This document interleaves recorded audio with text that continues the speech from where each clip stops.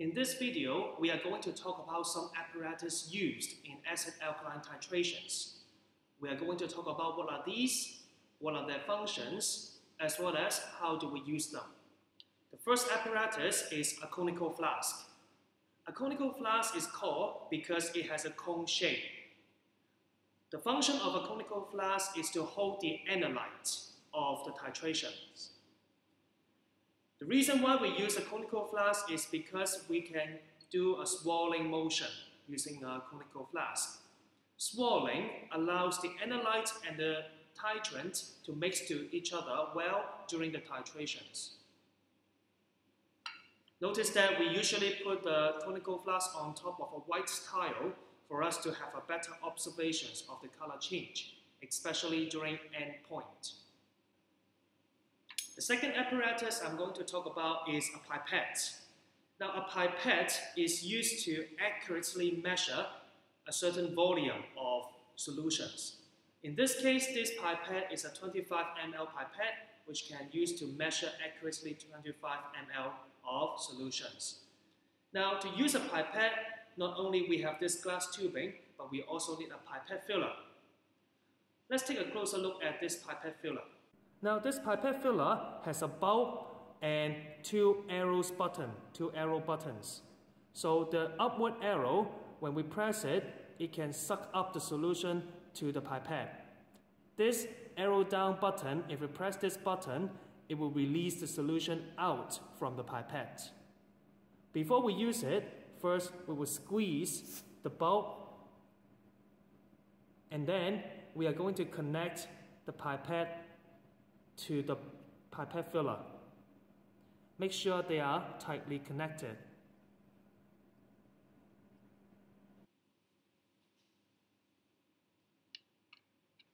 So after we have connected the pipette, next step we have to pour out a solution. Let's just say I want to measure out 25 ml of HCl. So first of all, I need to find myself a clean beaker, and then first of all, I'm going to pour just a little bit of HCl, and then I'm going to gently swirl it to rinse the beaker. We pour away the washing.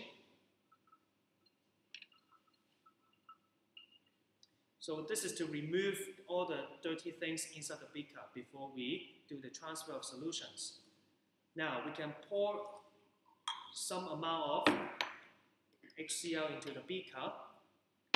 And then I'm going to use my right hand to hold the upper part of the pipette like this.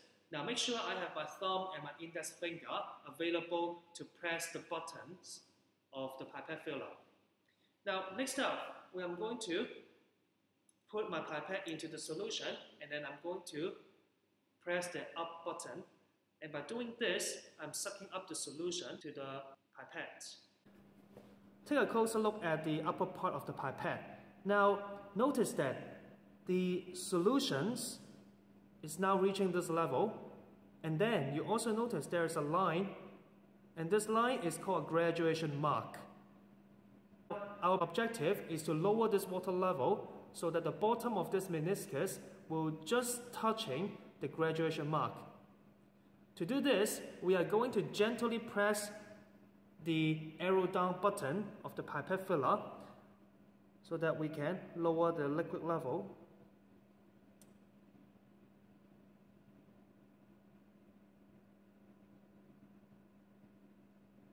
Now make sure you watch the graduation mark horizontally. Now at this point, you should see that the bottom of the meniscus just touching the graduation mark. And this is how we measure out 25 cm cubes of solutions. Now, after we have obtained 25 ml of solution, we can transfer into a clean conical flask simply by pressing the downward button.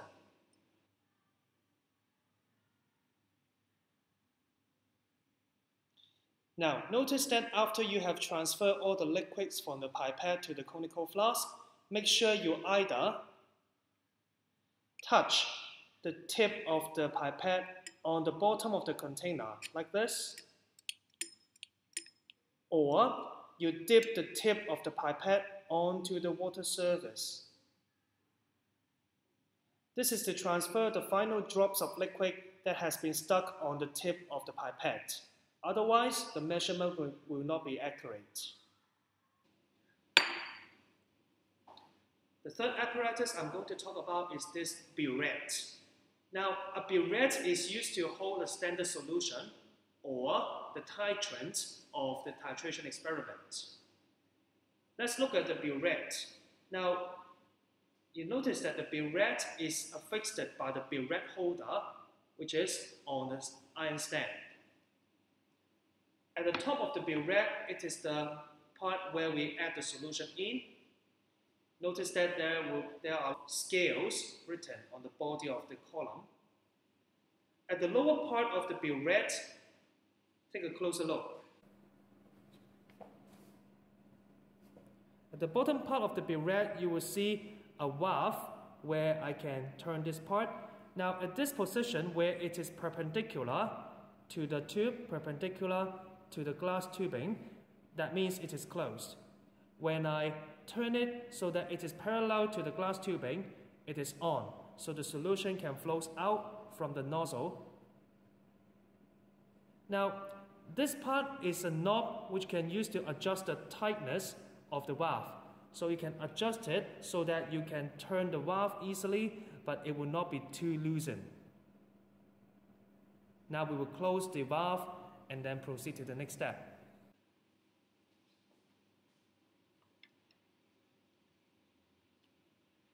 Now we are trying to fill this burette with the titrant.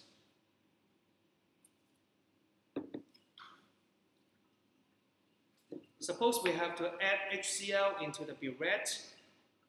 First of all, we find ourselves a clean beaker, and then we will pour just a small amount of this acid. Again, we rinse it a little bit and then pour away the washings.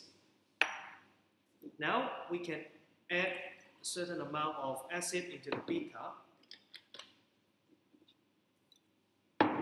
Now to pour the solution into the burette, make sure that you take the burette down from the clamp first before we add it. This is because if you simply pour it like this, you notice that the solution is above our eye level. So chances are, if the solution splashes out, it may enter your eye, and that will be very dangerous. That's why we always take this burette down below our eye level, and then we add our solutions. Now to add our solutions, we can simply add it directly like this, or if you're not confident enough, you can use a funnel to help you. You can add the funnel at the top and then you pour the solution. Make sure that the valve is closed.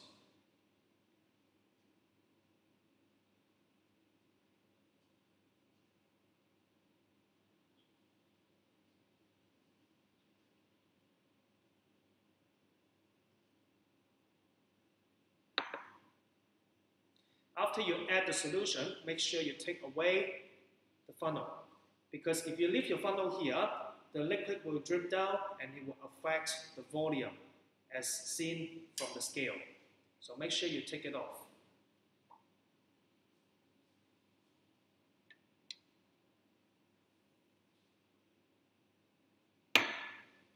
Now before we use the burette directly for our titration experiment, we have to let out some of the solutions. The purpose of this is to, for one, fill up the lower part of the nozzle with liquid. Otherwise, you will have a wrong reading of the volume. The second reason is we try to let go of all the gas bubble trapped inside the burette.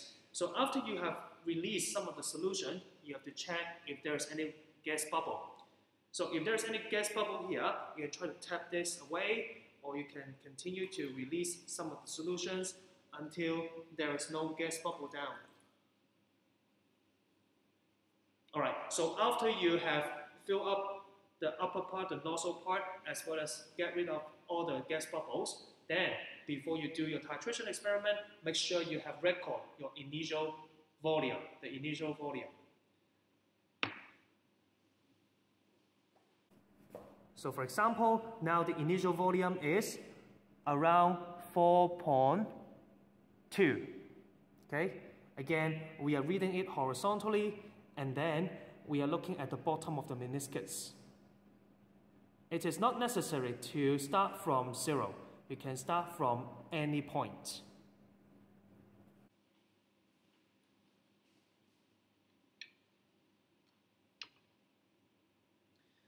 So this is how we use a burette.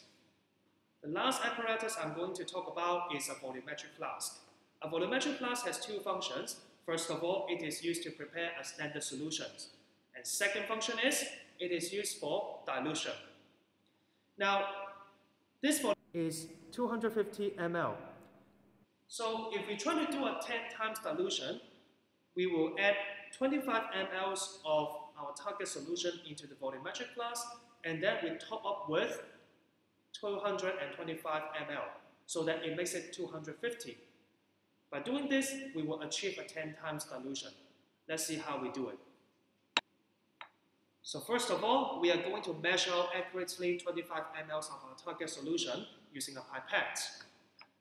And then we just have to add it into our volumetric flask.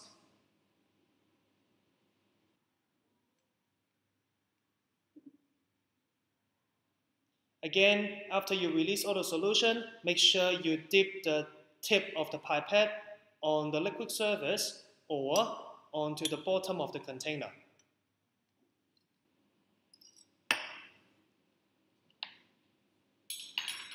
And then we are going to top it up with distilled water. Now, at the beginning, you can simply open the cap of the water bottle and then just pour it in directly. But make sure you don't over pour. Make sure that the liquid level is below the graduation mark of the volumetric flask.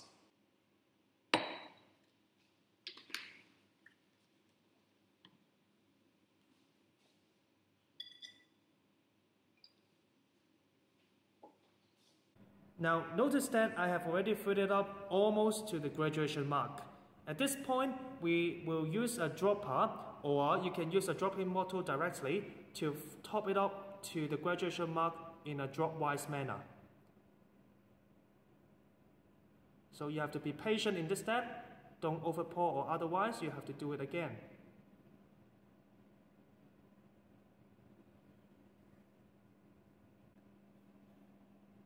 Now you notice that the bottom of the meniscus just touching the graduation mark. This is how we top up the water. So the final step, we will close the cap and then we gently invert it like this. We gently invert it to mix the solution well. Now you have a 10 times diluted solution. So this is the end of this video. Thank you.